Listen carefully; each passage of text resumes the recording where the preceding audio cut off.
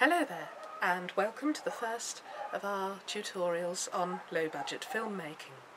Today we're going to look at the boom microphone. Very often when you're shooting on a budget you might feel tempted to use the microphone within your camera. Don't, it's a mistake.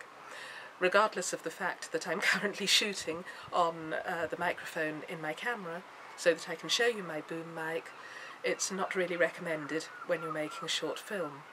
You'll usually have lower sound quality, and if you're shooting a distance away from your actors and you want the sound to sound crisp and clear, you will need to get the sound recorded from closer to your actors.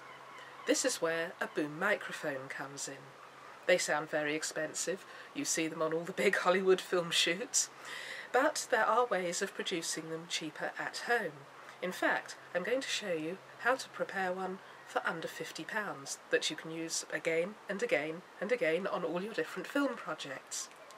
So, obviously, the first thing you're going to need is the microphone. You can buy a boom microphone or a shotgun mic on eBay for around £30. Now, this is the one I bought. That was £30. It came with the windshield, which is very useful when shooting out of doors.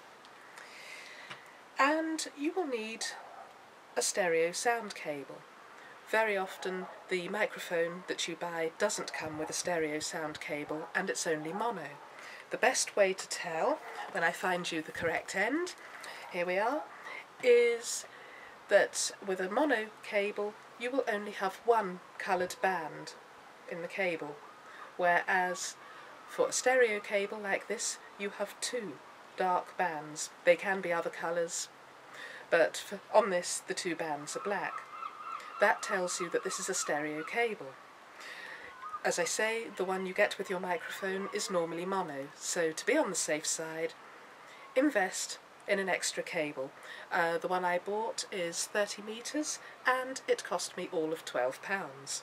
So this is the other end that will plug directly into the back of my microphone.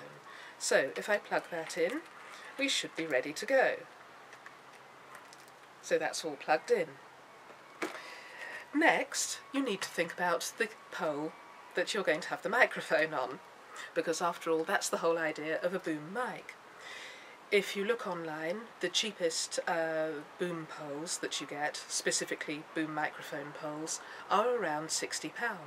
However, a good friend of mine turned round and came up with another suggestion.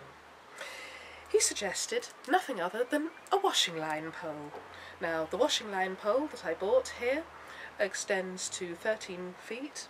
It's metal, and although it doesn't have a specific connector that I can put the microphone onto, sellotape and gaffer tape work equally well. So I've been able to attach the microphone to the washing line pole simply with tape, and it actually holds quite strong.